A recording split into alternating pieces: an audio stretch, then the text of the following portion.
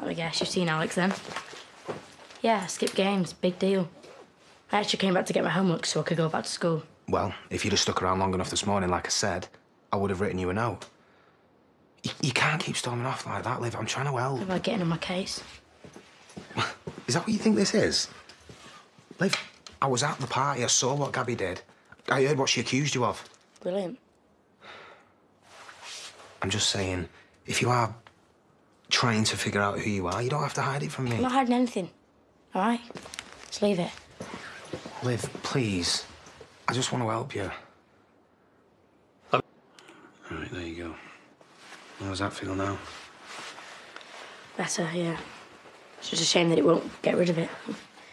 Well, it'll fade, and then people will forget, and it'll give you a chance to figure out what's really going on.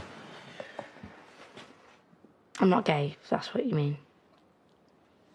To be honest, I don't know what I am. But you do know that's okay, don't you? Maybe you chose the wrong girl, or maybe it's too soon to even know what you are, or how you feel. Well, why? Everyone at school seems to know. All I'm saying, Liv, is it's okay to be unsure. You don't have to rush to label yourself. Yeah, I get it. And you don't have to be so defensive either. That's what I did. Look how messed up that turned out. Yeah, but look at you now. You know exactly who you are, and you've got one of the nicest guys you've ever met. All right, I'm not saying it's going to be easy, but you'll get there. Wherever that is, with whoever. But you're my little sister, and I love you more than anything.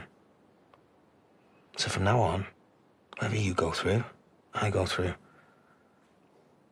It's you and me, and God help anyone that tries to come between that. Deal? Deal. All right, I'm going to get showered. You're going to make the tea.